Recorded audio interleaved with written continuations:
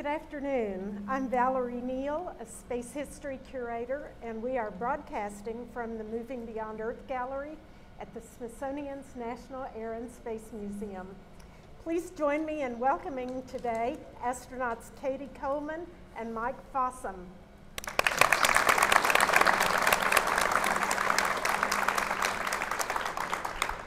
Well, we are thrilled to have you here today, and we look forward to having a conversation with you over the course of the next hour. It's a special privilege always to have astronauts come visit us here in the museum, and today we have two astronauts who have flown 2 shuttle missions each and have each spent almost 6 months on the International Space Station. So I think we're going to be in for a wonderful program hearing both about shuttle flights and life aboard the space station. Astronaut Katie Coleman is a local woman. She went to high school here in Fairfax, Virginia, so we consider her kind of one of our own. She flew twice on Columbia in 1995 and 1999.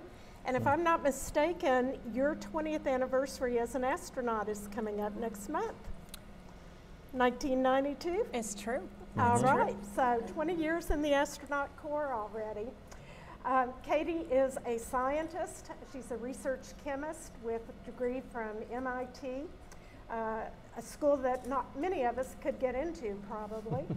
And she has served on 2 science missions on the shuttle, and she was both chief scientist on the International Space Station and also chief robotics officer. Now, how cool is that to be in charge of robots? Mike Fossum joined the astronaut corps just a few years later, came in from the Air Force and through NASA, came in a different route. Actually, I should say astronaut Coleman was also in the Air Force, and he has served as a flight test pilot for F-16s? Mostly F-16s, yeah. As a flight test engineer. Flight test engineer. So he came through the traditional route for the astronaut corps of being a test pilot and flight engineer. He also has been engaged in science on the space station, and his 2 missions were aboard Discovery in 2006, 2009. We will be receiving Discovery into this museum in April, so we're really thrilled to have an expert on Discovery with us today. So I am going to turn the program over to you to talk and show your video, and then we'll move into Q&A after that. You bet. Oh, this is exciting, Valerie, to be here. The Air and Space Museum is my favorite museum in the world. I just love this place. I can't count the number of times I've been here, brought my family here to wander through the exhibits and the halls and see, you know, as a younger child and adult, to see, you know, the history in here. And in more recent years, I see, you know, airplanes that I've touched back when they were at Edwards or doing their flight tests or setting their records. And so it's really exciting for me because history really is alive. We're making more history all the time, and this is a place for some of the, just for me, the most fascinating. But you know, I love this the airplanes and rockets like every kid or every like little boy. Feels like home to you, doesn't it? Right. Oh yeah. So it does feel like home because I have, you know, they're like old friends. And I think it's an important you know, part of our, you know, nation's history, our world's history, to see these things, to see them in context, to see them with your own eyes instead of just reading about them. And really that's one of the things that drew me to want to come to the astronaut business, was to experience it myself, to see it with my own eyes, to see out of the windows at the Earth below, not just looking at pictures and video. And so you know, that's you know, exciting for me. Glad to be here. Well, and for me, something that's a little bit different about the museum now than when I was growing up is that now you can come to the museum and you can see women living and working in space, whereas that actually was not something when I was a little kid I could see. Right.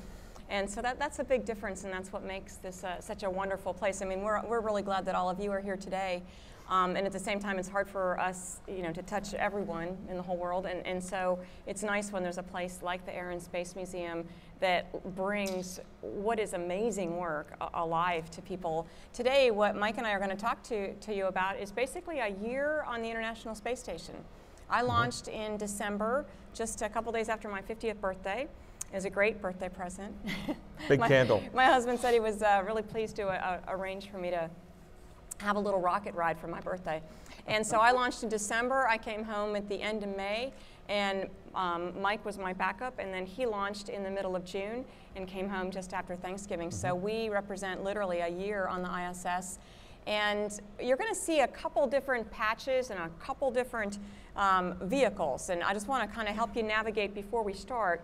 So on the space station, we have 6 people that live there, and we go up in groups of 3. So when I got there in my group of 3 with an Italian guy and a Russian guy in our little Soyuz, when we arrived, there were already 3 people there. We knew that. It was not a surprise. And so Scott Kelly and Sasha Kaleri, Alex Kripochko were up there, and that's why I have this patch, which is Expedition 26. And so together, we formed a crew of 6, which was Expedition 26. But then a couple months into the mission, it's their turn to go home, and we're on the station, and then Ron and his 2 Russian compatriots come up, and we formed Expedition 27. Okay, and then while Ron is while Ron is up there, Mike comes up. You leave. I leave, yes. Gave me a place. She wasn't ready to come home. In fact, he took my room. He took my room on the space station. I did. And then I came up, and we began Expedition 28, which symbolized by this patch here for the crew of 6 at that time. And then in September, when Ron came home, we began Expedition 29. And I wear that patch right here, and I was the commander of Expedition 29 as we kind of finished out the year. So it's right, even now as we speak, and they're probably still awake, there's 6 people living on the space station doing that same kind of 3 and 3 and 3 and 3. The other thing you're going to see in the video is actually a lot of vehicles going back and forth. Mike and I each launched on the Soyuz from Kazakhstan, excuse me, in Baikonur in the middle of Kazakhstan. And then we landed there as well. But while we were up there, while I was up there, I think we had 3 Russian supply ships, a Japanese supply ship, and a European supply ship, and 2 space shuttles. And then while Mike was up there, they had 1 more space shuttle. Another space shuttle, right. So you're going to see things coming and going, and people coming and going, and we just want to give you a little game plan before we start on the ride. The year in about 14 minutes. Yes, a year on the ISS in 14 minutes. So here we go. Okay, let's roll it, and we'll just... Where are we going to see this? Where is everybody? It's going to be on that screen. Okay. Yes. Okay. So y'all may want to turn around here, but don't despair, because it takes a while to show the patches, so you'll see it. And there's just a little music. Don't worry, you're not going to hear stuff the whole time, so it's mostly you're stuck with us talking. Yeah. So the place that we stay before launch, we have a tradition. We sign our door. We get blessed by the Russian priest, and we walk out. And I'm actually begging these guys to take short steps and slow ones, but they forget. And we report to the Russian Commission, and they load us up on the rocket. And moments later, we're leaving the planet. It's a big deal for people to leave the planet. Mike, what was launch like for you?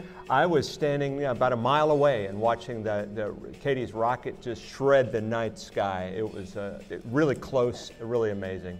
8.5 minutes to get to space, 2 days to rendezvous with the ISS, and then we are living in space. And it's not about floating around, it's about flying. Yeah. So it's just amazing to be in such a big, giant place where there's experiments, there's all sorts of equipment. It's a bigger place. It's like 8 train cars all put together.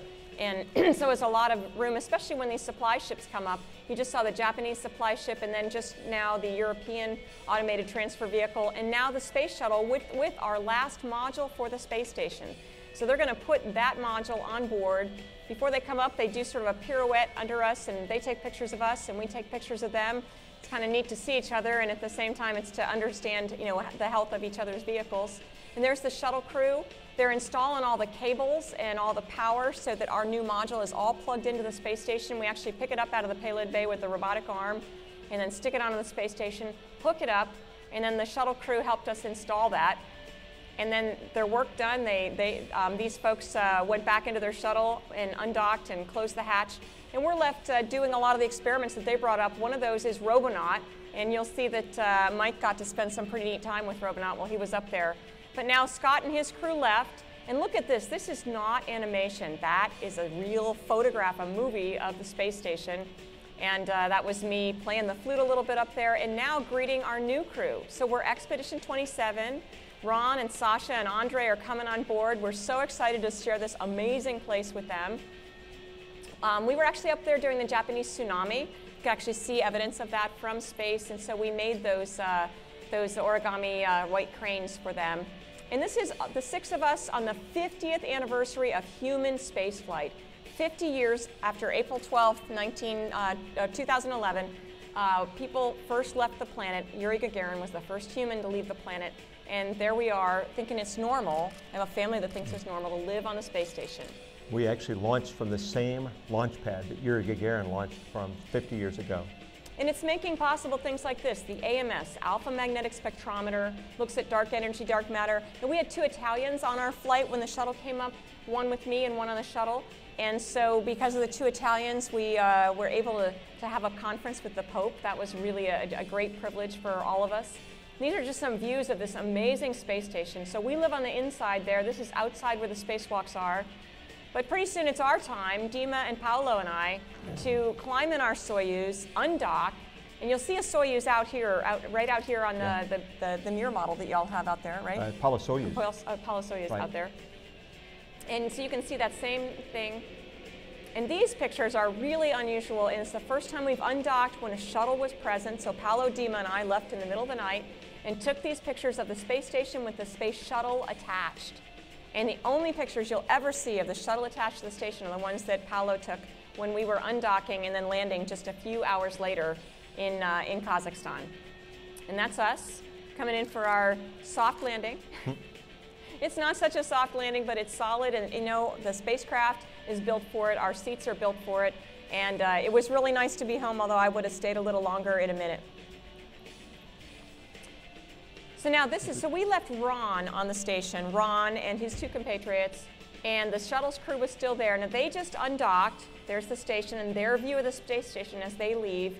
And then Mike Fossum's crew is about to come aboard. Yeah, while Katie was going through the descent and coming back to Earth, we were going through our final preparations and heading to the Baikonur Cosmodrome in Kazakhstan for our own launch and then our docking, which you see here. It's about 50 hours from the time you launch until the time you get docked and hatches open. It was great to come aboard and see the guys. Ron and I had a long-standing joke about him having the coffee on for me, and then I traveled 1,000,000 miles and he gave me a bag of instant coffee. Nobody actually goes for the food, so. Yeah. And immediately it was time to jump in and get to work, working on different systems on the station. We're responsible for maintaining the systems, upgrading things, fixing them, and preparing for Space Shuttle Atlantis to come up on STS-135, the final Space Shuttle mission. It was pretty amazing to see it come up below us. We were also ready with high-powered cameras to take photographs of its heat shield to make sure it was all okay, and it was. So we greeted them on board.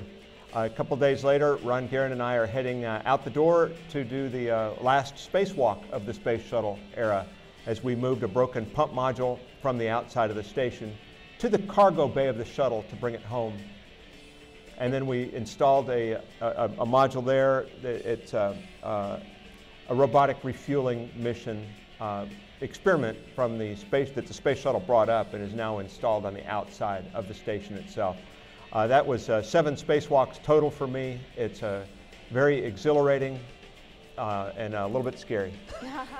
And Ron and Mike have the most spacewalk time together of any 2 people, I'm understanding. Yep. There they are with the folks on the shuttle crew that helped them get out the door, and the shuttle crew before they undocked. Bear in mind, this is the last flight.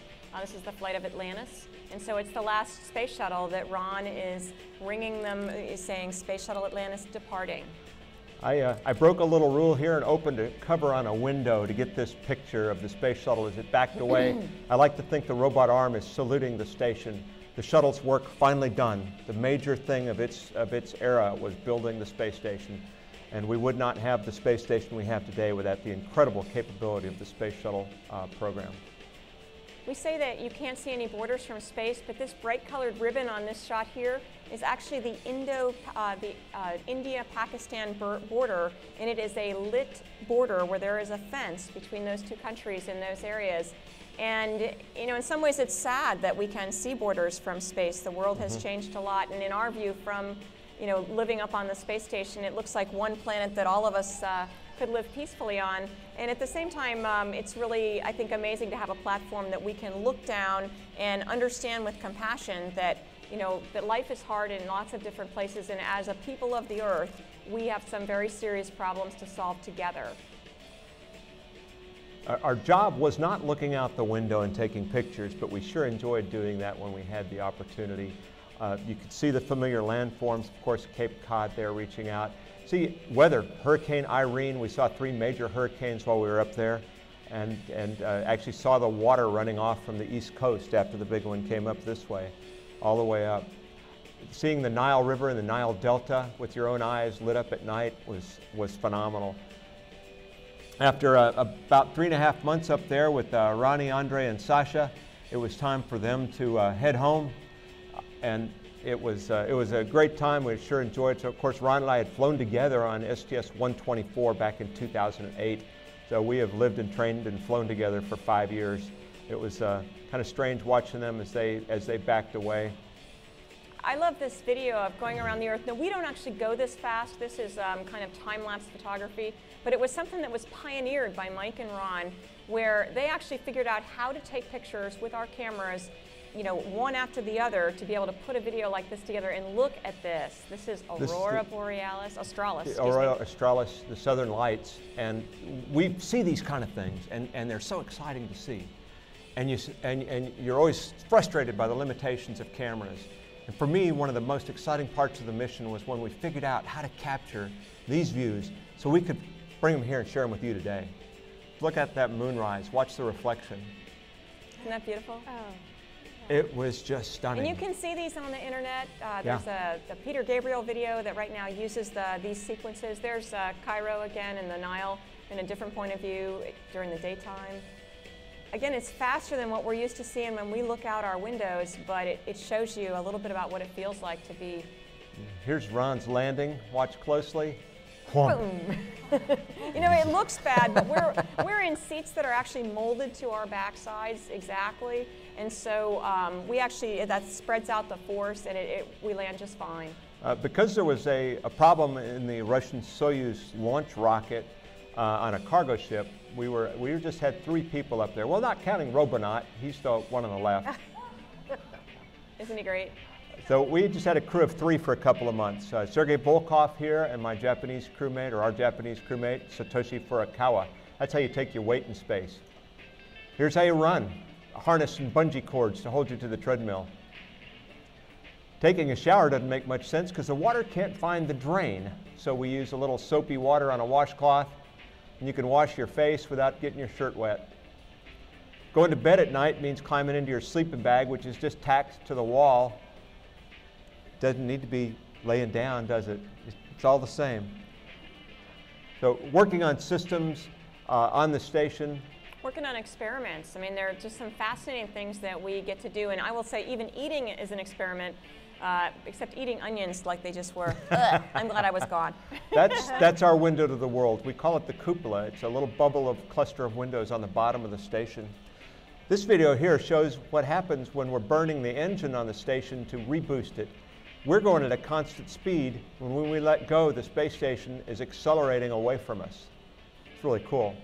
Here's Satoshi. He has a love for baseball, and he's showing us his one-man baseball skills. He can pitch the ball. Then he's got to fly faster than the ball to get to the plate. We don't have enough for a whole team. Okay, you know. Grab the bat. Batter up. He swings. He hits. It's a pop fly. Can he field his own ball? Let's see it. Fair catch. All right. Like Katie likes to point out, after she left, we didn't do anything but just mess around and play games. It's not true. They got amazing experiments done.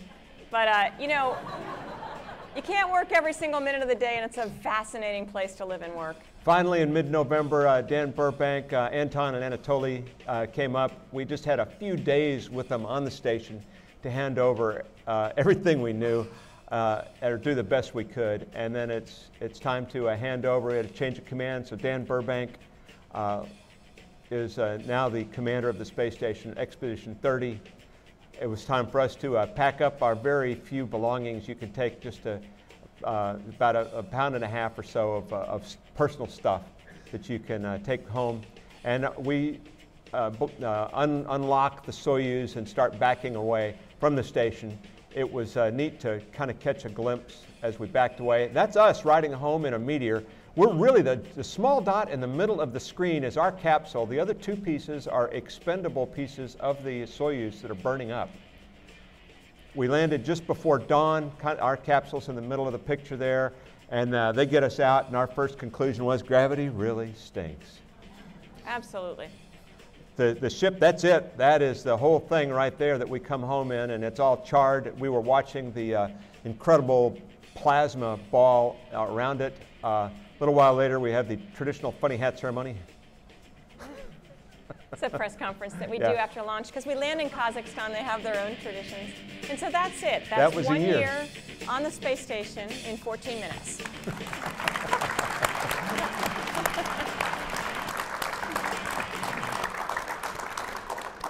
Let me ask our audience, who wants to go? Anybody out there wanting to go to the space station? We have somebody that's already dressed. Yeah, yes, there we go. Okay, good. You are dressed. It's true. We have a young astronaut in the audience. Well, we are going to start taking some questions in just a moment. I am going to take the prerogative of being on stage to ask the first question, if you don't mind. And I apologize to you. I left out your most signal title, which was Commander of Expedition 28 on the space station. I was thinking of everything else and forgot to mention that. So each of you in your long tenure in your different flights have done many different jobs. I'm going to ask each of you about two of your jobs. And for you, would you talk to us a little bit more about spacewalking? And then would you also tell us how much commanding does a commander do? Not much. Spacewalking, it's outrageous. We train for hundreds of hours in a pool, a neutral buoyancy laboratory, where they wait us out so we don't sink or float. And you'll learn the choreography, because maintaining a safety tether attached to the structure is very important. It's kind of like a leash. Well, kind of like a leash. Yeah, it is. As, you know, a safety line. And we practice this. And the first time I kind of slid out of the airlock, there's two things. One is it was a shock to see the space station suspended in the sky with nothing underneath it, because I've all this time in the pool, there's all this iron structure, and there's a concrete floor down there, and there's scuba divers, and none of this stuff, of course, is in space, and it's just hanging there, and I mean, just shiny and amazing. And then you look down and you see this very disturbing blue and white ball going by at 5 miles a second. Yes. It's like, oh, that's a mistake. Don't look down. And the space station is the size of a football field, right? The station is the size of a football field, and so you learn how to move around out there and not think about where you are. You just have to get to work and let the training kind of kick in. I'm a little nervous outside, and even after 7 spacewalks, about 48 hours outside, and I think anybody that's not a little bit nervous doesn't belong there. And you stay outside for the equivalent of a whole work day or a whole school day. But yeah, do you get to have lunch? No, you get a good snack before you head out the door. We're in the suit. It's pretty much a minimum of 6.5 hours, and mine have gone as long as 7.5. And so you get a good snack before you go out, and you have a water bottle. It's a bag that's kind of inside the suit, and a little bite valve here to get a little water, but it's not as much as you wish you had, that's for sure. So all you youngsters out there, imagine going to school in the morning, working all day, no lunch break, no recess, no going down the hall to the restroom. You have to just do your work all day long until 8 hours are over. Then you get to come in. Well, so we should talk about that part, because everybody thinks about it, right? And so, just to be really clear, up on the space station and in the Soyuz, And we have bathrooms too. We're a 2-bathroom house, and so there, there's one at either end of the space station, and and that works just fine. But when you're in your own little spaceship in the spacesuit, then there isn't a bathroom there, and so we just go back to the basics. It's the most efficient way to do things, and if you need to go, you can do that and not get everything all messy because we go prepared and we wear diapers. That's true. My the glamour of spaceflight. My my son likes to tell his friends. No, they have a special name. What's it? Maximum absorbency garment. But Mags. I had to call. This is before I had kids, and I had to call my sister and go, okay, so the things they go in the front, or how does that go, Carrie? And Okay, how about commanding? When you're a commander, how much bossing around do you get to do? I was very fortunate. The crew, it's really more of a collaborative effort. Somebody needs to be the spokesperson, and that's really all that boils down to. For me, it was we had some challenges. We were a 3-person crew for a while, and that was easy. But we had to the crew that was intended really to join us right after Ron left was not able to. They were delayed by a couple of months. And so we had to figure out how to get ready to hand them the keys to the shop, the house, the garage in just 4 days. And that kind of handover normally takes weeks or months, really. We like to have a couple of months to help the new guys learn where everything's located. It's kind of like right now we have the 30th crew serving on the space station, really the 31st too, with Kononenko's crew that's up there with Dan. And this is like somebody else literally moving into your house, and then after 6 months, they hand it over the house and the shop and the garage to the next person who manages it for their time. And so it evolves over time. There's a lot to do. So our challenge was more trying to figure out how to prepare training videos and get them trained on the ground and working with them on the ground before they got there. And I've actually been continuing to support them almost every week. I've gone into mission control to talk to them and answer their questions about where I hid the camera cord. They have your cell phone number, I They bet. do have my cell phone number. Yeah. Okay, now Katie, you are obviously a trained scientist with a specialty in chemistry, but on the space station, you end up doing experiments for all different kinds of people, different kinds of experiments. So can you talk to us a little bit about being a scientist in space and what's different? And then your other specialty is controlling the robotic arm that the astronauts are using outside. So shed a little light on that. Well, I'll talk about both those things, but I think when you're thinking about maybe being an astronaut, the thing to realize is that all of us are something else first. I happen to be a chemist. Mike happens to be an Air Force pilot and a navigator and all those things, engineer. And so, that's the job we come in with. But then once we join the astronaut corps, we're actually all trained to do almost all the things. And so Mike could just as easily be talking about either robotics and I could be talking about spacewalking. For the science experiments, I started to joke around that even eating is a science experiment because it's really interesting how things behave up there. And that's why we go. I mean, if you have like Mike's bag of instant coffee that he talked about, well, it's just like a juice bag that you might have down here, but you poke a straw into it, and our straws have special little fold-over clips so that stuff doesn't just keep coming out of the bag, right? And so if he spilled his coffee, so to speak, it would be that he squeezed it and stuff came out of the straw, and it would make a sphere of coffee. And down here on the ground, that would be just like a puddle on the ground because the force of gravity is overwhelming, and up there, where without gravity or without much gravity, we can find out what do liquids really, really want to do.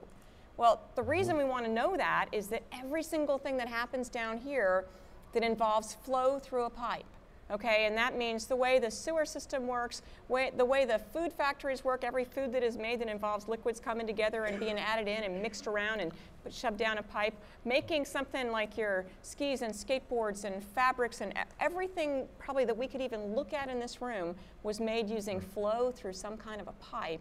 So understanding how that really works, the tiny forces turn out to make a really big difference. Flames, melting. Flames, yep. And so combustion, that's one of my favorite examples too, is how things burn. Things burn a little bit differently up there. We don't have a candle flame that looks like that nice little candle flame we think about here on the Earth because the lighter gases aren't going to be any different than the heavier gases, and so it's not going to be having those things rise, the new fuel rushing in. Down here on the Earth, it's hard to study combustion. It's hard to study pollution because those things are happening all the time really fast, but up in space, because of the weightless environment, those things happen really slowly, and we can measure them as scientists. So we can understand how things burn to make more fuel efficient kinds of, energy use in a more fuel efficient kind of way. And we can, I don't know, the possibilities are really endless. And so science is really fun up there. It's fun down here too, but I'll tell you, it's really fun up there. And I could go on and on. We do hundreds of experiments up there, and we do them every single day. And we also love robotics. I think all of us love to actually make something happen. And so we're using controls, and then outside, the robotic arm is moving around. And in Paolo's and my case, we actually got to catch a supply ship. So this is a supply ship from Japan. It launches on a rocket, comes up to the space station, flies in formation with us, just about from here into where you guys are away. And then with the robotic arm, I'm on the controls, and Paolo is calling distances for me. I'm reaching out to then grab that, and then we actually swing it around and stick it onto the space station, open up the hatches, and find our care packages from our families. So, that's robotics, at work. And it translates down here on the ground in that there are new surgeries that can be done robotically because of what we've learned about how robots work. That's part of the purpose of Robonaut up there, is to understand how robots can work with people, and in some of the uses of robotics here on the ground. So that's a long lecture about cool stuff, I think. Very cool stuff, very cool stuff. Well, I think we probably have people in the audience who have questions of their own they would like to ask, and we would ask that when you have the microphone, if you would just say your first name and where you're from, because we like to know who comes to the museum. Yeah, we've got to have our first one right here. My name is Nikolai, and I came from Atlanta, Georgia, and I want to be the first astronaut to go into space, and I can speak, read, and write Russian. I didn't hear the last part. His name is Nikolai from Atlanta, Georgia. You want to be an astronaut, and you're dressed for the part already. And what was the last part? We didn't quite hear the last part.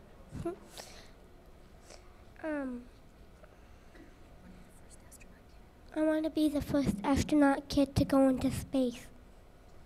So Nikolai, what would your favorite part of being in space be? What do you think? I want to go on other planets that people haven't been on yet. That would be a great thing. And we're going to do this. It takes a little more time than we would like, but Nikolai is the right age. Okay, I thought I would be. You are probably going to be too old, and so am I, to be the ones who are going, to leave even low Earth orbit right around our planet, to go to other planets like Mars. You are the right age, but here's your responsibility, and it's why Mike and I are here today, is because you need to be ready. So Nikolai, in school, do you do reading? Yes, ma'am. Writing? Arithmetic? I don't know what that is. Like counting? Do you do counting? Mm-hmm. Yep. So you are already on your way to do some of the things you need to be ready. You're in astronaut training. It's true. It's what we do all the time. And at school, I do lots of science and math. Okay. That is good. Do you clean up your messes? It's important to clean up messes in space. It's true. And so all of you that are Nikolai's age, a little older than that, we've got a lot of really exciting things to do, and actually big challenges on our planet as well. And the way to be ready for those is to be in school, to be practicing, to be learning your math and your science, but your reading and your writing. And don't forget all those other things too, like being in gym class and art and all those things. But all that learning that you do in school, it's part of being ready. And I think there's some fun things to do. Thanks, Nikolai. Thanks, Nikolai. Thank you, Nikolai. Does anyone else have a question? I'm Jim Ryan from Kensington, Maryland. Do you have any idea when Americans will go back into space on an American vehicle and what it will be? We have ideas. There's a lot of, there is uncertainty about that right now. with the retirement of the space shuttle program, you know, we do not have an American human launch capability. Katie and I both launched on a Russian rocket, which is almost, it was harder for me to believe was happening than the fact that I was flying into space. Because I imagined growing up that we'd all be flying in space by now. But to fly on a Russian rocket was beyond dreaming, beyond comprehension. There are a number of companies that are working first to get cargo capabilities up to the space station to augment the capabilities we have, and there's you know, human derivatives of those. So there's a lot of work in a handful of private companies that are working on those right now. It's kind of a race. I think we're going to see the next human launch somewhere around 5 or 6 years from now. I'm kind of optimistic that they're going to push through and come up with the first capability. The reason these companies, most of them are involved with this, getting astronauts, American astronauts, up to the space station with this rocket, is they want to develop this technology, and they want to build more of them and fly more of them than NASA needs. So they want to sell you a ticket.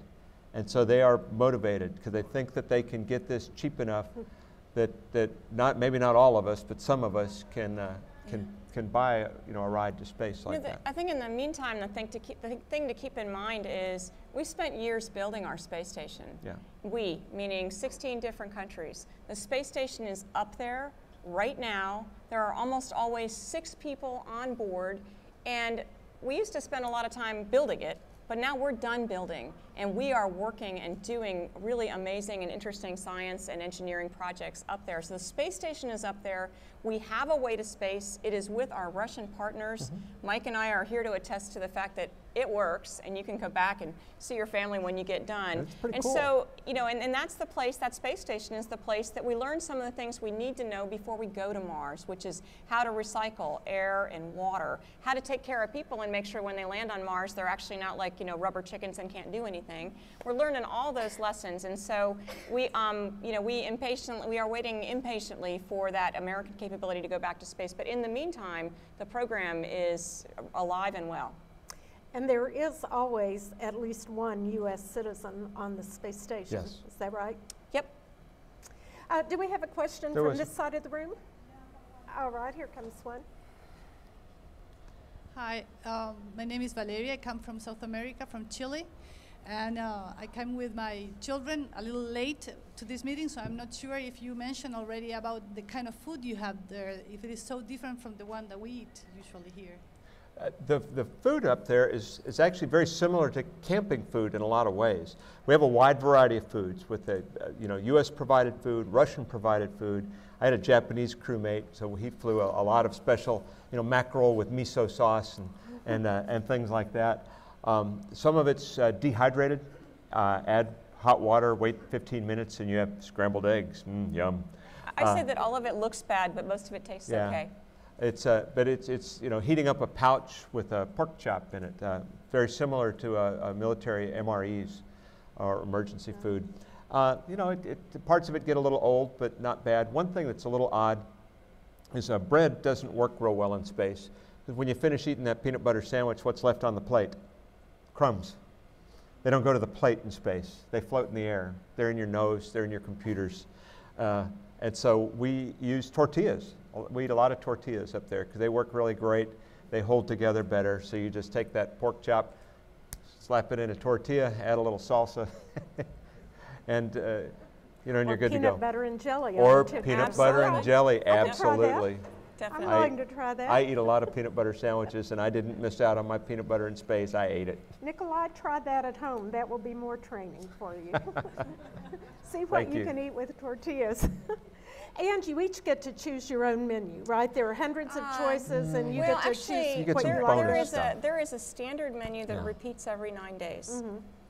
But yours isn't the same as his. Yes, it is. Oh, it is. Yeah, it is Yes, now. it is. At the beginning, there was more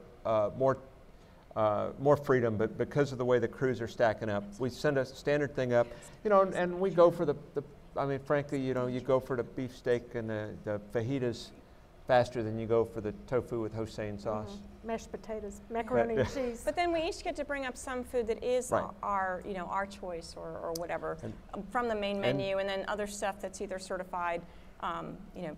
So we do get to tailor it a little bit. Coffees and teas too, and I was really lucky because Katie's stuff got there late. And so I had a whole lot of really great coffees that she'd ordered and I hadn't thought about. It's like, oh, bonus. Do you find that after a while you're craving for a fresh apple or a fresh tomato or? We get apples and tomatoes. They come up on the cargo ships. Yeah. And, I mean, the things that with crumbs, like I like cookies, you know, and it's that same bread thing. It's not really all that practical up Pizza. there, and so and Hamburger. pizza. I think all of us were kind of on the pizza hunt. I flew with an Italian, so he was always on the pizza hunt. Down here. Okay, here we have another question. Well, firstly, congratulations on a great expose. My name is Chris. I'm Australian, here on a visit.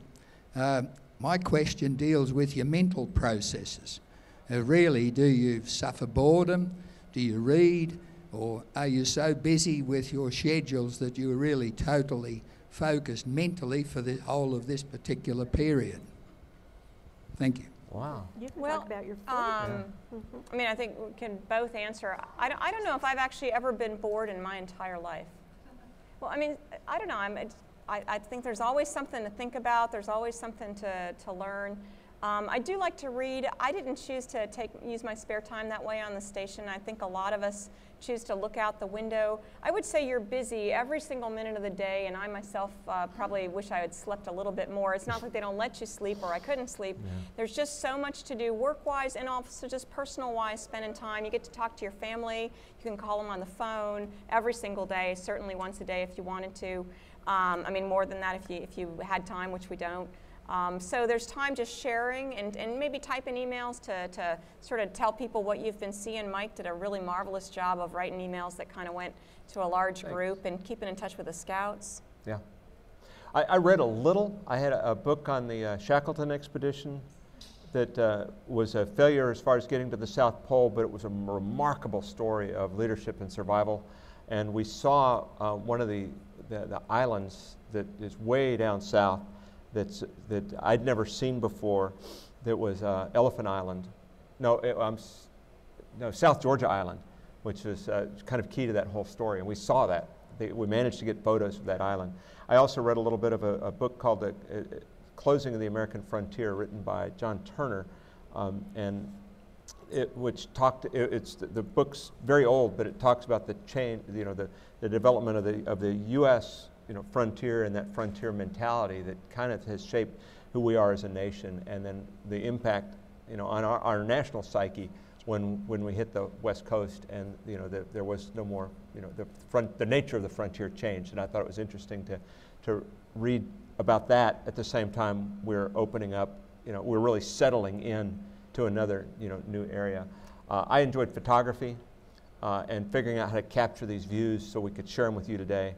I also am active in the Boy Scouting program. I'm a Scoutmaster, and I stayed in touch with all of my boys from space and sent out greetings to scout camps around the country and had some fun doing that. And I read actually just what I would do down here. I read actually books to my son who was down here. There's a really neat series called Peter and the Starcatchers.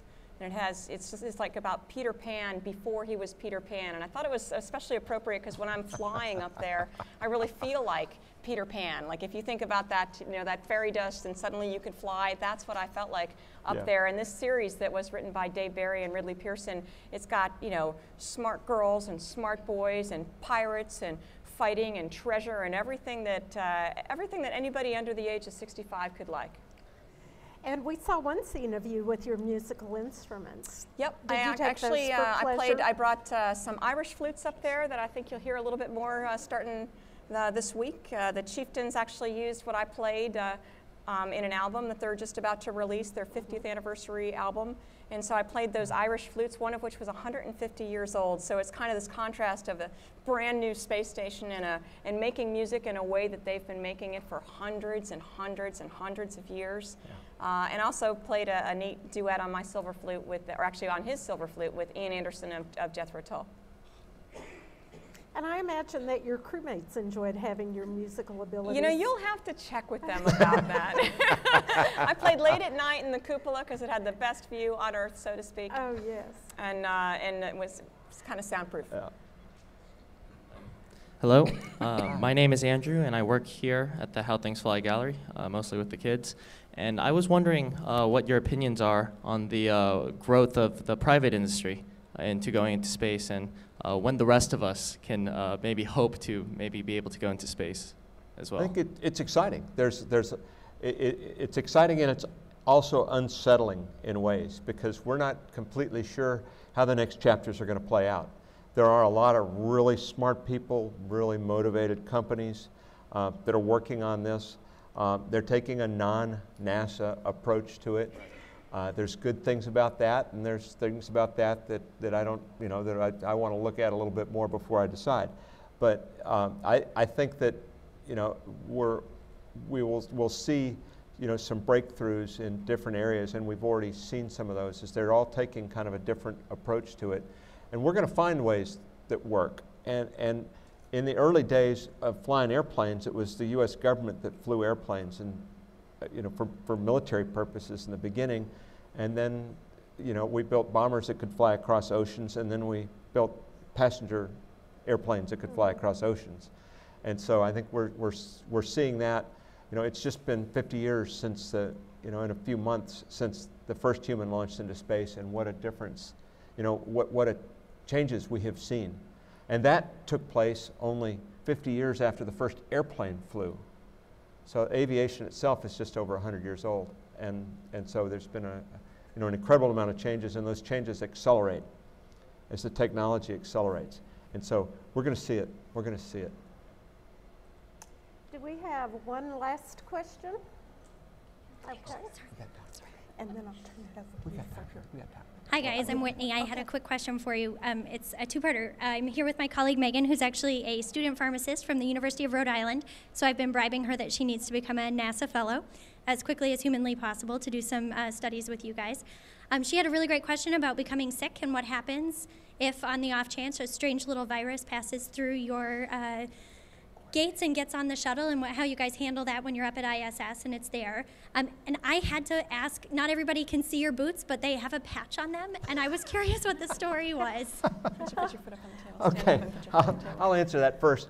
I'm a Texan, and so I just wear boots all the time. This is a patch. These are some custom boots with a patch from my second shuttle mission, actually sewed into the boots themselves. It's just for fun. Keep in mind that we did a lot of training in Russia. And so, you saw the Soyuz. So we have Soyuz simulators, and they're just like little Soyuzes, right? And there's a kind of like a three-step thing to get up to the platform. Boots in Houston, no big deal. And we have simulators in Houston, and you leave your shoes outside often. But in Russia, you always leave your shoes outside the simulator, and there'd just be like shoes, a couple pairs of shoes, 2 pairs of shoes, and then Mike's boots, cowboy boots, and people would be like taking pictures of those cowboy boots outside the Soyuz simulator. I'd come out of the simulator, there'd be people posing with my boots for pictures. That's I guess funny. they knew when I was in town. But the other question was about getting sick up there. First, we undergo a quarantine before we go to try not to be sick and not to bring things up to the station with us. And at the same time, they thought ahead. We have every drug imaginable, and we've got directions on board in case we couldn't get a hold of anybody. We almost always could get a hold of someone, and actually the way we are forced to do medicine in terms of, if we could get hold of someone and get some coaching, and even let's say somebody gets cut or hurt, you'd like a doctor to look at that. Especially, I always say that the only thing scarier than a doctor coming at you with a needle is a pilot coming at you with a needle, right? But we don't, even though they're not up here, none of us happen, I guess Satoshi was a doctor on your crew, right. But we didn't happen to have any on our crew. But, we can show our hand or whatever to the camera, and our docs can take a look, and we can all talk about, well, if you were going to lace that up, then you should do some stitches, you should do the pain-killing shots here and do the stitches this way. But we're also trained like that beforehand. And so, we all take that training pretty seriously. Even to we have defibrillators up there, and I urge all of you to kind of notice when you're walking around some public place and you're in the subway or wherever. Those defibrillators, that's the way people survive heart attacks. And so it felt very privileged to get trained to do that, and they're not hard to use. They give you all the directions, and so I think we bring telemedicine a ways. by what we're forced to do up there on the space station. Did you talk about quarantine? Keep going.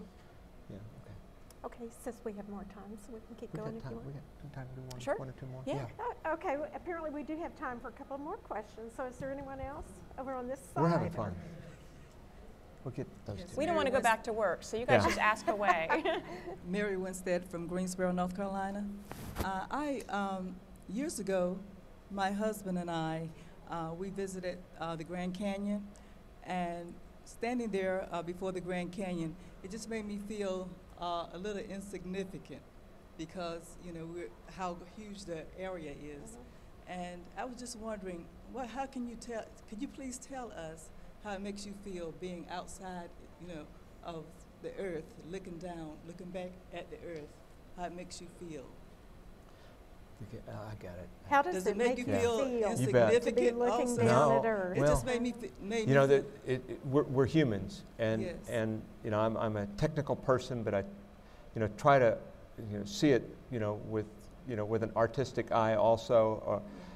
For me, the vivid memory for me, my first flight on the shuttle, my job was to jump out of my seat as soon as we got to orbit, and unstrap. I mean, the engine's cut off, and immediately unstrap, grab a camera and a camcorder, and jump up to the window to get pictures of our fuel tank as it fell away. And I've dreamed about this since I was a little kid, and worked you know, very hard for a lot of years for the opportunity. And now I'm finally here. And you go through all the emotions of riding, you know, on top of 4.5 million pounds of explosive propellant, and now you're in space and you're floating. But to jump up to that window and look out at the North Atlantic with the blue ocean down below, with a dappling of white clouds spread across the top, to see the horizon as a curve with a intensely black sky up above, even though it's daylight, and then see the little thin band of atmosphere, about half the thickness of the little finger on the horizon. To see that with my own eyes, not a video, not a picture, but my own eyes, was just stunning. And it dawned on me, I'm looking at the world like God sees the world, from out like this. And it was just, I was shocked for a moment, said a quick thanks, and now it's time to get to work. Yes, exactly. You know, on the lighter side, I flew on my first flight with that other guy from Massachusetts, so Cape Cod. I was glad to be from a place that has such a, you know, very visual, recognizable, you know, geographical feature there. And we looked out the first time that we saw Cape Cod, and he has kind of a Massachusetts accent, and he looks down and he goes, "Oh my gosh, it looks just like the map." But it's pretty neat. I mean, I've been looking over here at the sort of Google Earth thing you have over here, and it's a pretty planet we have. Well, and we have our view from the shuttle and space station here projected on the wall. And when we don't have these bright lights on for the program, it really makes us feel as if we're drifting out into space. It's beautiful. We've got time for one more. Okay. Hi, I'm Peter from Kensington, Maryland. I understand the space station will be visible tonight at about 6:15, provided it's not snowing. Could you say something about how often the station comes over and how often you can see it? That's a great question. Part of it depends on how far north or south you happen to live. I'm embarrassed. I did not know that it was going to be visible this evening. That's a really cool thing to share. If you have not seen it before, go outside. The time when you can see it is after sunset. You know how sometimes you could see the airliner flying? The sun is set here, but you could see maybe even the mountaintops. Not here, obviously, but if you're around mountains, you see that the sun is still shining on the mountaintop, even though in the valleys the sun has set. Same thing, we're 220 to 40 miles up. And so when it's dark on the ground, the space station, you know, just after sunset and just before sunrise, within an hour or 2 hours, sunrise and sunset, it's visible because it's illuminated, even though and so you can see it. And it's really big, and those big solar panels and stuff reflect a lot of light. I mean, I urge you to go to the internet, maybe find out the exact time. I mean, is it exactly 6:15? Is it exactly 6:15 tonight? I believe it is 6:15 tonight. It's about 51 degrees altitude, and it'll be traveling from southwest to north-northwest. So he just said everything that's important, which when I look at that chart, so look on the internet, it's on the NASA site. You know, you can put in wherever you live, and it'll tell you. And you may think, oh, I'm not the kind of person that can see that kind of thing. It's going to be the brightest star. Given that it's clear out, it's the brightest star, and it's going to go over at about this fast. When he said about 50 degrees, anything over about 30 is going to look like it's up there, and anything like 50 is going to look like it's directly overhead, even though that's actually 90. Yeah.